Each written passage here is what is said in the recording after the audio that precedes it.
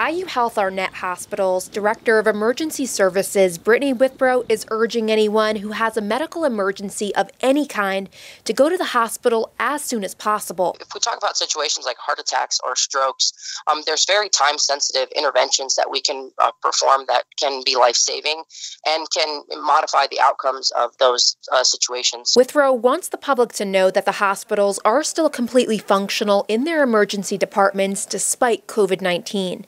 This means if you have the symptoms of a heart attack, stroke, or any other medical emergency, you can and still should seek help immediately. They probably fear that they could be exposed to COVID-19 by coming to the hospital. Withrow says this is something the public shouldn't fear because all hospitals are taking special precautions to make sure all patients and staff are safe. First and foremost, there's a screening station upon entry at any entry point into the hospital where people are asked questions regarding flu-like symptoms.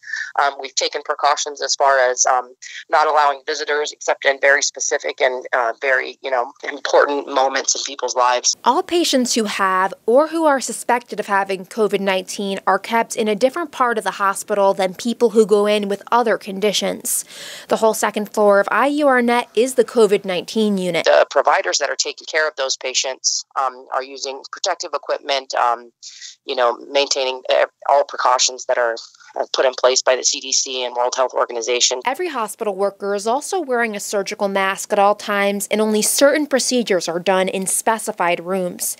Tippecanoe County hasn't had a big surge in COVID-19 patients yet, but that doesn't mean our local hospitals aren't ready for it. If that does take place, we're prepared, and I think we're all just doing the best that we can, and I'm really proud of our team. In Lafayette, Nina Schlossberg, Star City News.